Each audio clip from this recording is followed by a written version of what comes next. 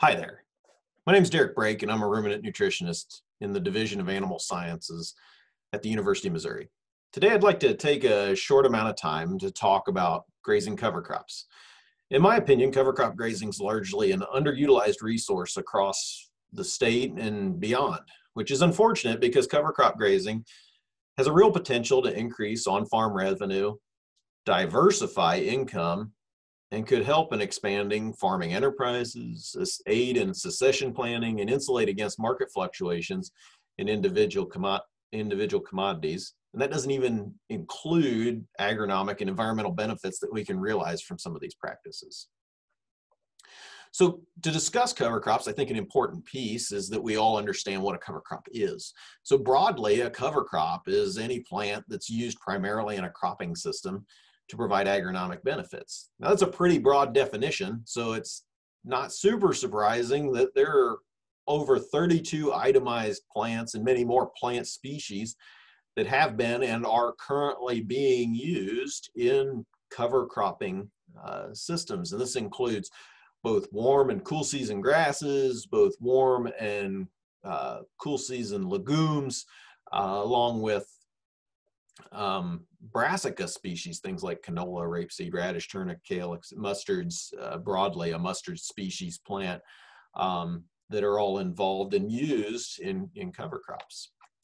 So odds are that many of you might be listening to me discuss this, might have heard about cover crops prior to this video, and that's good. And if you haven't, well, that's okay too.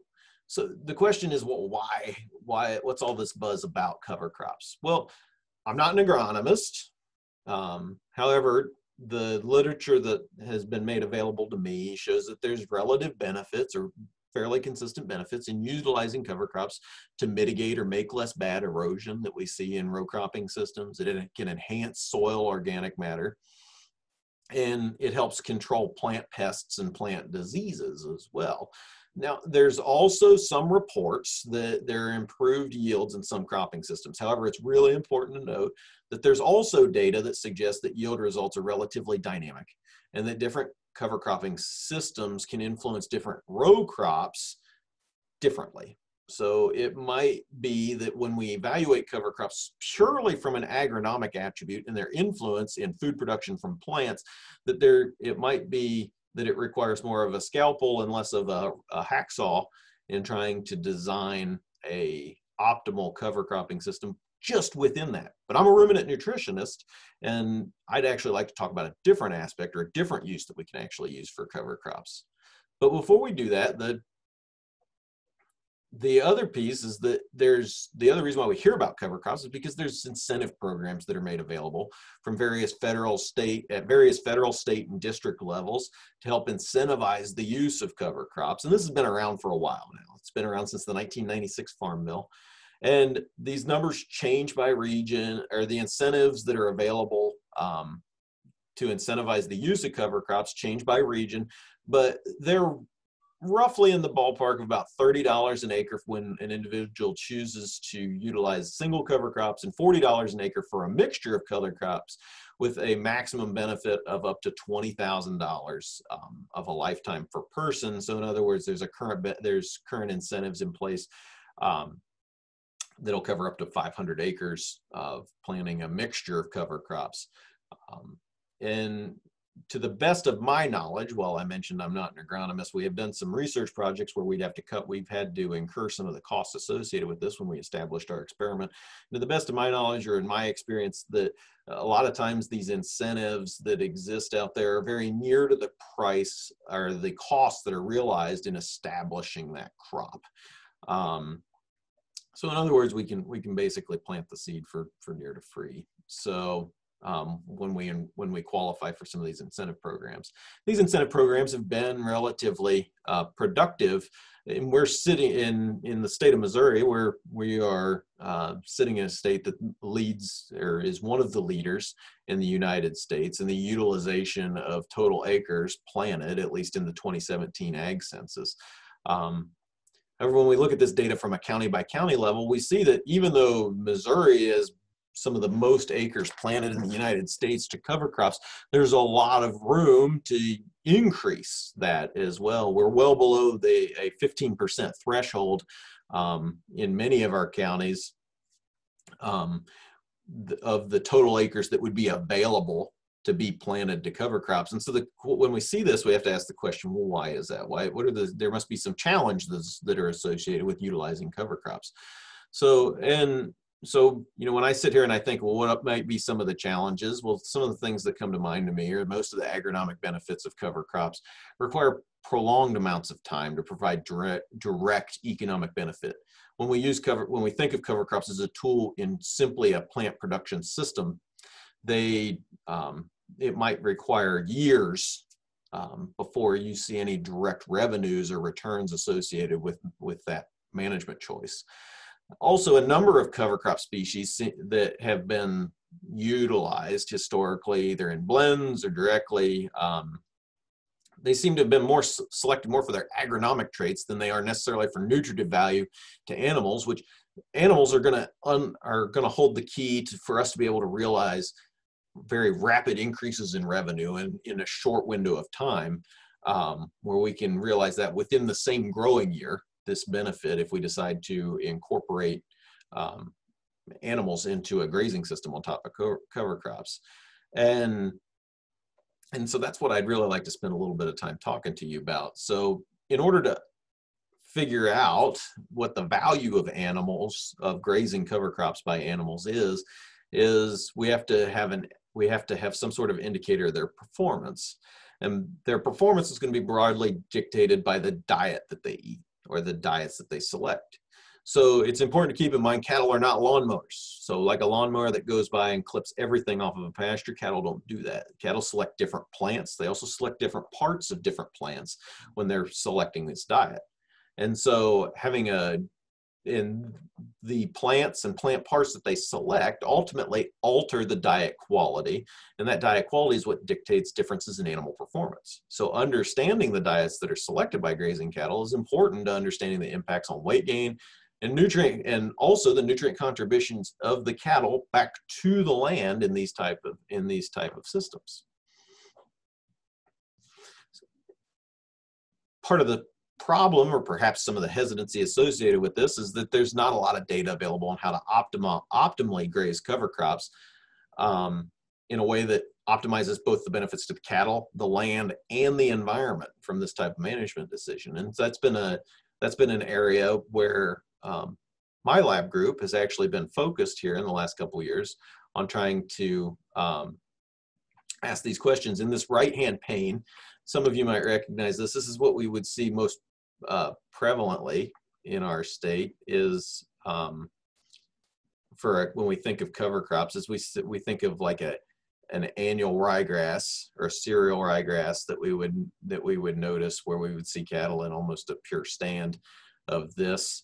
And that works relatively well. It generally is a claim more from its ability to it's relatively easy to establish a stand. It's not necessarily the best cover crop when it comes to optimizing nutrient supply and ultimately animal performance. And that's a little bit less common. We might see something pictured in this middle pane, which is actually a mixture, where we see a mixture of a grass, like a cereal rye, along with, rather than an annual rye, but we could also use an annual rye.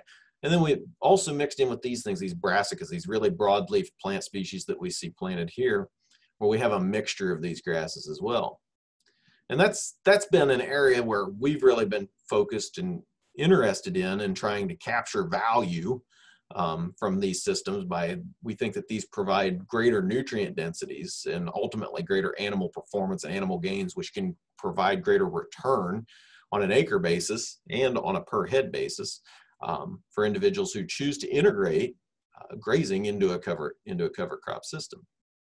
So we did a study that I'd like to talk about a couple years ago, where we made small paddocks, 2 3/4 acre paddocks. We made 12 of these, and we stocked it with either 3, 4, 5 animals. Those animals in that experiment were about 500-pound, recently weaned heifers. We did this study for a 48-day period. We measured things like diet selection, digestibility, nutrient quality of the plant, and ultimately performance, because performance is what we get paid on. So I wanted to show you some of the data when we measured intake. We use different nutrients to determine true intake of cattle as we went along by taking samples from their stomach. And we measured in this, we have on this y-axis, we have this ratio of brassica to grass. That's not all that important. It's just understanding that as we move up on our y-axis here, that increases the amount of brassica. So that's those turnips and radishes that were consumed by the cattle. And numbers that are lower on this scale, that would represent a diet that's consistent more with just grass. And then we measured this at day 2, May 24, right in the middle, and right near the end on day 46, we took measures of these diet selection. And as we moved along, we saw something that I think is kind of interesting. The pastures that had the least amount of stocking density in there, that's that 3 heifers per 2.75 acres, that we saw this linear increase in the amount of brassica that was consumed.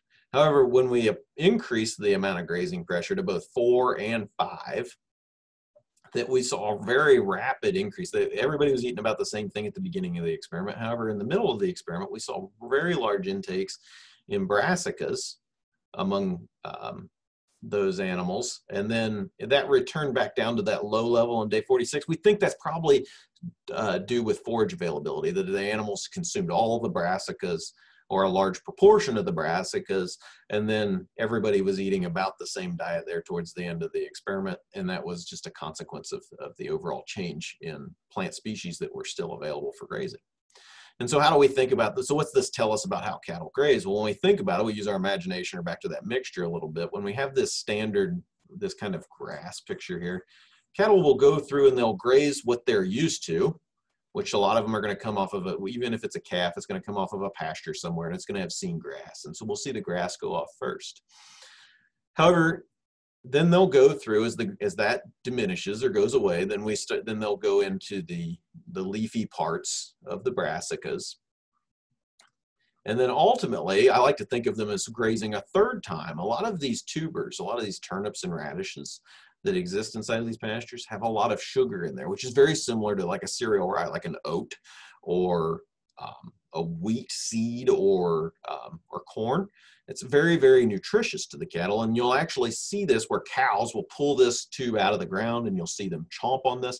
And smaller animals like heifers that we used in this experiment will actually use their teeth to scrape out the insides of that, and they'll eat nothing but just the very outside skin that's left over. And so this could be associated with familiarity. It also could be a piece where there's some other chemical mechanisms that are regulating this. Specifically, an important thing to take into consideration when we look at brassicas is that a lot of the blends that actually end up having brassicas end up being somewhere in the neighborhood of 2/3 to 3/4 of the overall material that's actually in the field or the pasture that's available to graze ends up being brassica, even though that might only be less than half of the overall seed that's in our mixture. And that has to do with the nature of these very broad leaves, these large, broad, lush leaves that come apart with these turnips and radishes compared to the grasses. Both of these plants provide very, very nutritious sorts of forage that cattle can gain relatively easily on. But what's important is brassicas will take nitrogen from the soil and they store that as nitrate. They'll fix that in their plant tissue as nitrates. Nitrates get a relatively bad rap in cattle feeding because cattle that are naive to nitrates can experience a certain level of toxicity. However, what's often overlooked is that if cattle are adapted to increasing intakes of nitrates, that can provide a whole lot of benefit to the animal and maybe even improve the environmental impacts associated with beef production as well. So, and we'll talk a little bit further about that in a moment. But ultimately, I wanted to show you some of what we noticed in the performance here because we randomized the experiment by initial body weight. We wanted to make sure everybody weighed about the same. We didn't have any differences in initial body weight. And this is an important piece to consider when you're thinking about grazing cover crops, is these are the data that are down here that I've highlighted in black below. These are these are the absolute amounts of gain in that period of time. So over a 22-day, a little bit over a 3-week period, we only saw about 16 pounds of gain in 5 and 5 pounds of gain as we increased the stocking density, and it did go down with increasing amounts of stocking density.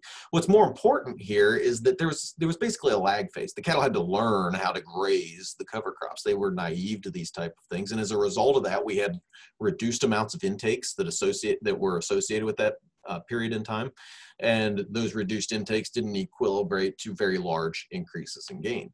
However, when we look at the last half of the experiment, we saw very large increases in gain.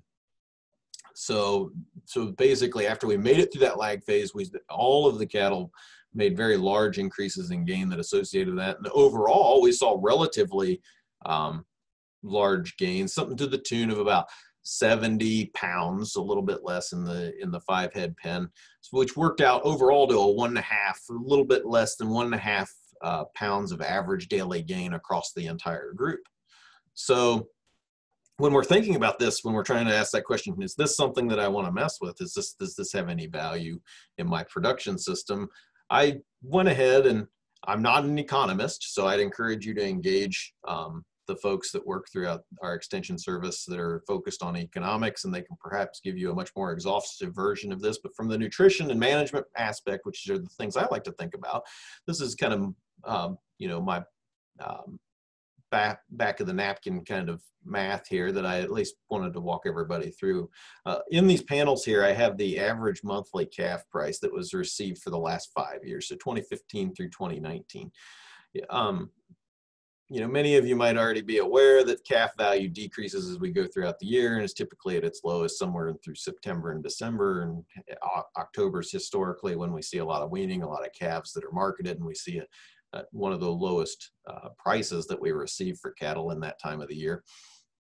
And then over here is the feeder price, which itself is overall less typically than what we see on a calf price, but it is the greatest in January.